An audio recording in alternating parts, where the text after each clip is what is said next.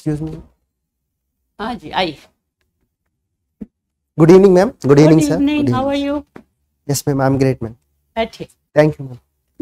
Where are you coming from? Another mock? Yes, ma'am. आप दूसरे mock में गए थे ना? Yes, ma'am. और क्या नाम था वो मॉक का? 𝐁𝐁𝐴 Reddy, ma'am. Okay.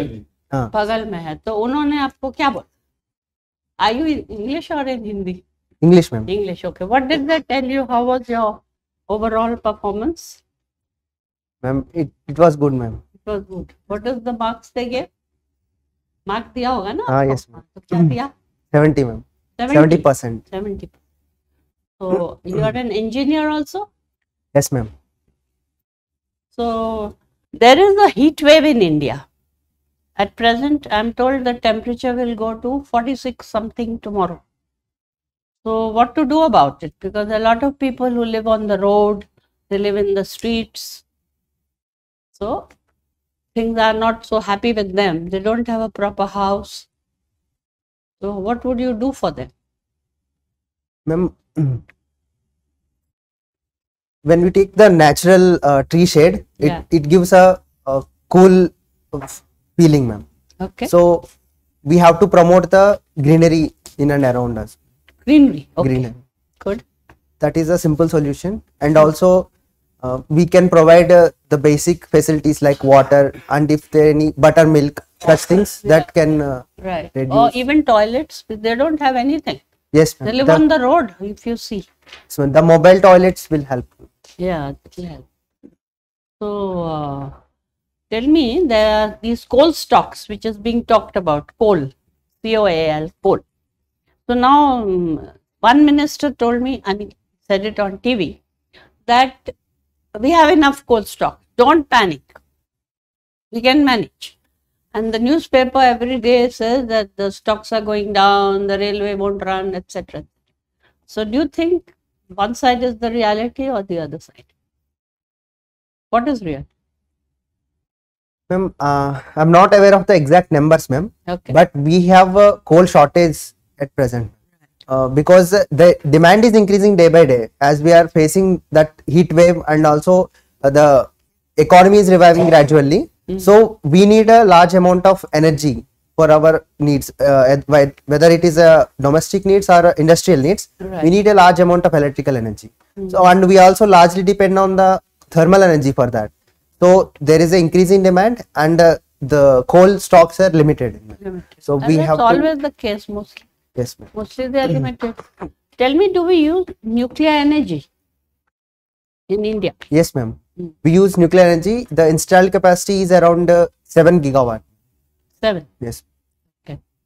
So there are many countries which use nuclear energy. How far are we from them? How far behind?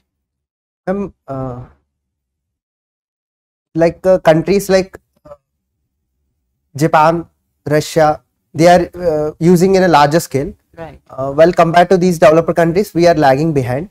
But there are few apprehensions also behind the uses of nuclear energy. For example, the nuclear waste disposal. We don't have a proper mechanism for that, but there government's push for the nuclear energy is also there, and they are trying to establish the new nuclear power plants and also extend the present nuclear power plants. Right. So we're talking of medical waste. Yes. Now we are talking of medical waste. So medical waste, you go to hospitals, anywhere, clinics, there's a lot of open disposal of injections or vials or whatever. So how to control that? Because there is a law on it that you should not dispose it just like that. Yes. Suppose a person has AIDS, then you are throwing stuff around, the cotton, the needles, which is not good. So what would you suggest? How to regulate it? Ma'am, that change should come at the segregation stage itself. When we get that waste, we have to segregate it into the different parts. For example, I'm not sure about it, but in the medical terminology, there are color codes for the different medical waste, ma'am. Right. So they have to segregate it in the first stage itself, and also after that, proper handling mechanism should be there, and also proper disposal mechanism should be there. Like even for COVID, at least wherever I live, there are regulations that suppose anybody in that area has COVID or a family has. So you are supposed to segregate the waste from the COVID person, you know, like a towel or anything. And you are supposed to segregate it with the other person who is normal. And when you dispose, suppose there is a green colored, you know, plastic, then you dispose the COVID patient's waste only in that. Yes. And the rest in the rest. So they try to maintain some sort of a proper disposal of garbage, Yes, right? sir.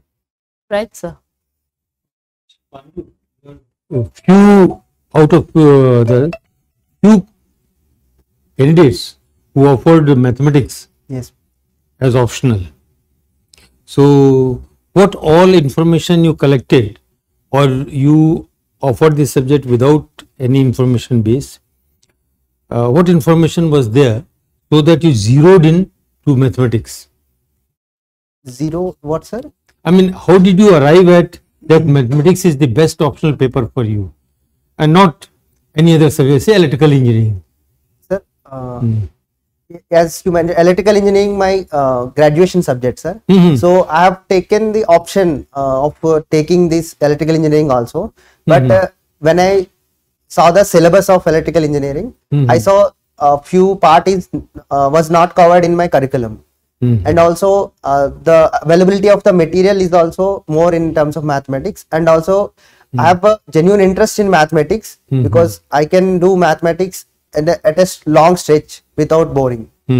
That's why I have chosen mathematics. Okay.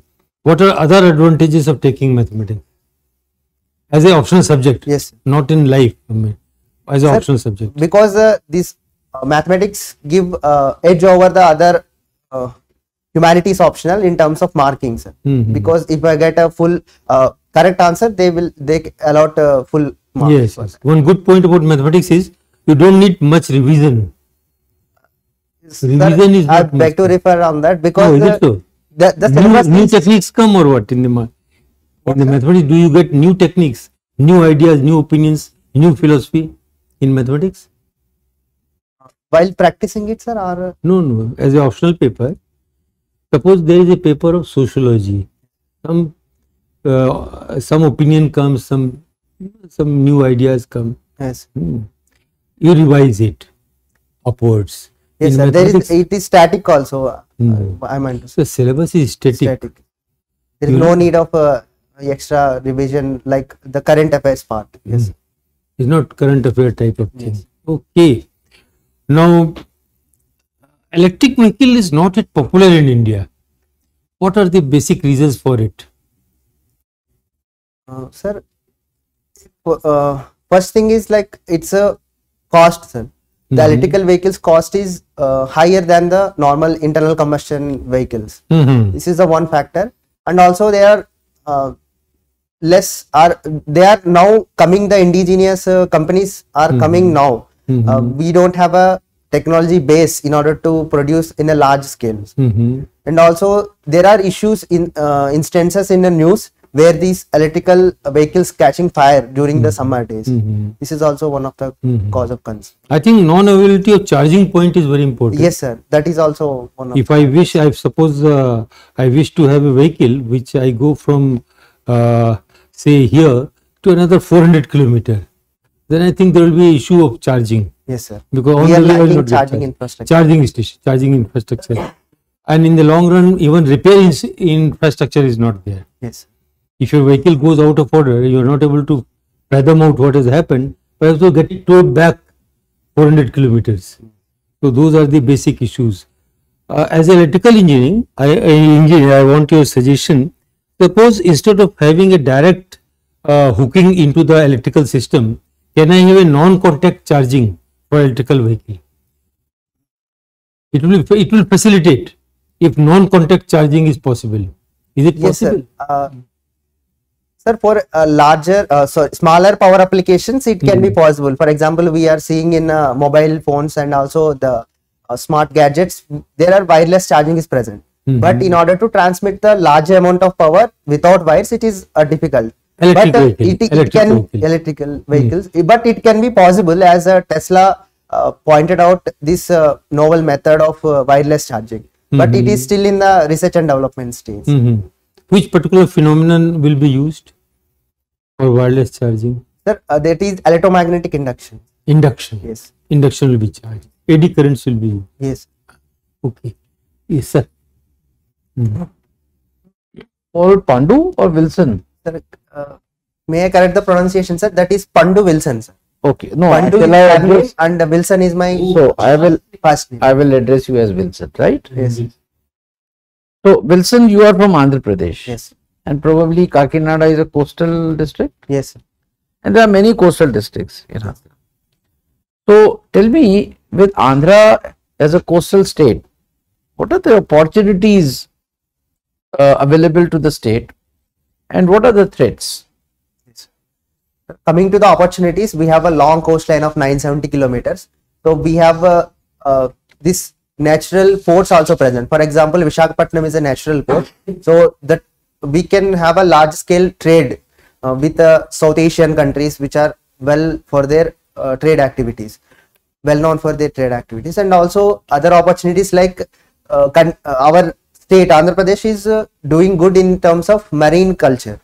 For example, fish and shrimps production, we are the #1 in the entire India.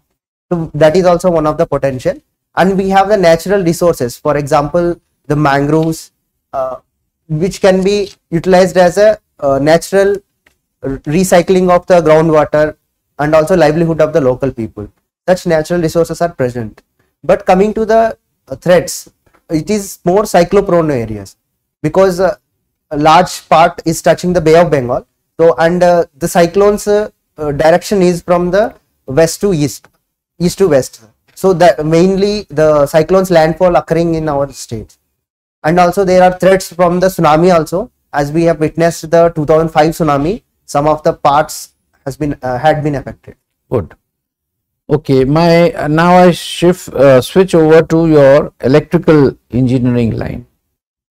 So Wilson, government has given a huge amount of money recently to the power discoms, distribution companies of many states. Now, does it mean that the power sector reform, wherein these discoms and transcos and they were created, has failed? Sir, as you mentioned, there is a lot of injection of money into those sectors in order to revive them. For example, the Uday scheme. But sir, problem occurring because governments are taking the welfare measures, like they are giving up the electricity freely to farmers and also some sectors. So this problem of debt trap is still present in the discoms. So in order to avoid such situation, we can restructure the discoms, and also we can take the private players into these discoms so they can offer this electricity in a competitive manner. For example, we are using the telecommunication, the mobile networks. There are many private players involving in this. So customers have a choice to choose which operator they can use their services. In the same manner, there is a proposal of this entering of the private players into these discoms so that consumers have a choice, a better choice in terms of electricity. Okay. Wilson, I come to the economy of our country. So, after the Ukraine war started, my statement is that economic challenges of India have become much more severe than what they were post-COVID, but pre-Ukraine war. So, what are the economic challenges that we are facing today? Sir, I mean, like effects of Ukraine war on Indian economy, or obviously before Ukraine war started, and now with Ukraine war, the economic challenges have become more severe. So indirectly, directly, I mean, it means the same thing, that what economic challenges has the war created for us? Sir, one thing coming to my mind is disruption of the supply chain. Sir. We are in the globalized world, we are importing many things from the Western countries and also the Middle East countries. So during the war, supply chain is largely disrupted, and the goods we are getting is delayed, sir. Their delivery delayed. For example, I have recently read about the. Let's go for example. You go on. Next, that is one disruption. Yes. What is the next? And also the crude oil prices has been enormously raised because of this Ukraine crisis. So that has impacted our economy at very large scale, and the inflation is rising more than 6%. The CPI is consumer price. So when the inflation rises, what is the tool available with the Reserve Bank of India to set it right, or you think it's incorrigible? Sir, RBI has this tool called repo rate, sir. So in order to control the inflation, they can increase the repo rates so that the money supply in the market can be reduced, so that inflation can be controlled. You think it's time that repo rate was revised? It is a very critical situation because RBI wants to revive the economy so that they can keep the repo rate at a lower level, so that economy can revive because of the post pandemic scenario. But this inflation causing a backlash effect for that measures. So it is in a very critical situation, which measure they have to take in order to control it. Okay. My last question, Wilson. Why everyone is rushing to India to sign free trade agreements? Sir, you have seen in the past? Yes, sir. In my limited knowledge, India taken a neutral stand in the present crisis, and there is a huge potential in terms of Indian economy, because we are the large consumer base and we also have a workforce more than any other country. So we have a potential of trade also. Recently we have achieved this $400 billion trade targets. So there are more prospects in India, so that's why we are attracting the other countries in order to make the free trade agreements. No, I did not understand the last point, that we have exported more, so there should be FTAs. Is it in their interest or is it in our interest? Sir, it is both countries benefit from these trades, sir. So if if our exports are increasing, if they ease our duties on our exports, so both the countries will benefit. We can send more amount of goods to the other countries, and we get the more profits from that. Okay. Thank you, Wilson. Okay. Good evening, sir. Okay. Can you tell about the impact of political and constitutional crisis in Pakistan on India? Sir, recently the government has been changed due to no contest motion passed by the Pakistan Assembly. With that regime change, there may be a new set of dialogue between the both countries may happen, sir.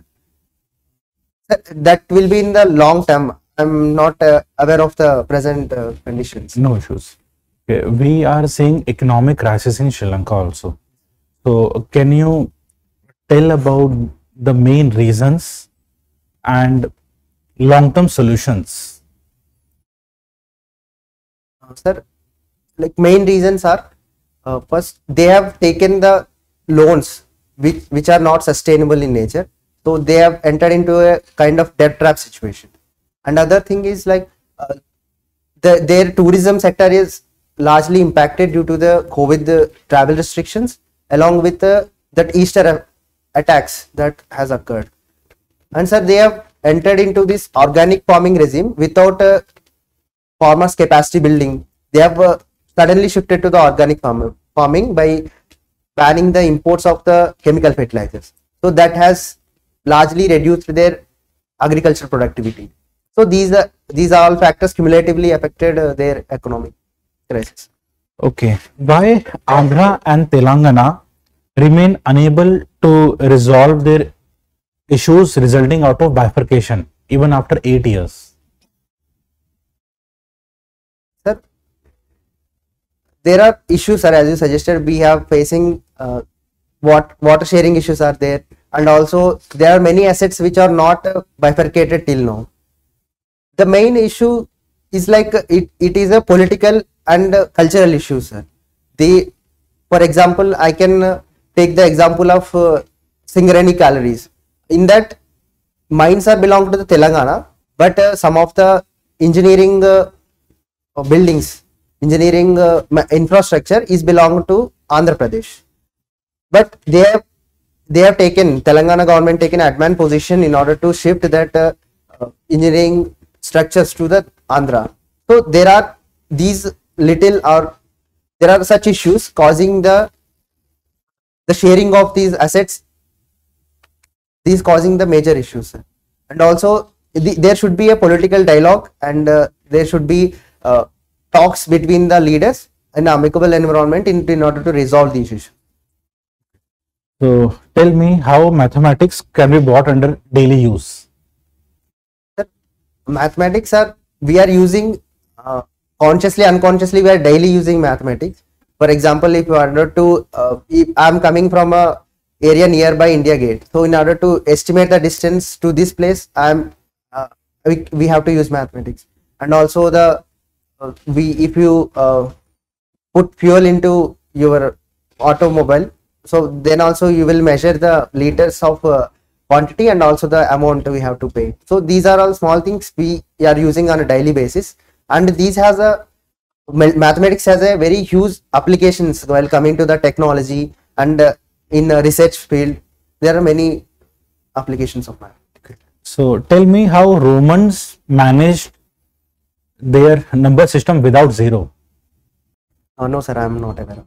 Okay, can you share any famous works of famous mathematician Ramanujan? Sir, he has given his thesis in number system and also the series, sir. But I am not exactly recalling that. Okay. So my last question is, Wilson, why you wish to join civil services? Sir, as I belong to the rural area, my farmer is an agriculturist, and I am still helping him in agriculture. And I have also studied in a government school in my village, and I have also seen the health sector. So I have seen many ground realities in the rural India. So I want to change those difficulties the people are facing, and I want to contribute my knowledge and also experience to the development arena, so that I can bring a real change at the ground level. So don't you think coming into politics will help you address these problems in much better way? Sir, politics also helpful in changing that scenario, but I think I am more suitable for a civil servant because I want to choose this as my career options. So and there is a promised career growth. What if you are posted in postal services or revenue services? Sir, then you won't be able to address these issues. Sir, other services also contributing to the development of the country. For example, if you take revenue, they are helping in getting the more revenue, so that revenue can be useful for the benefit of the people. Thank you. Thank you, sir.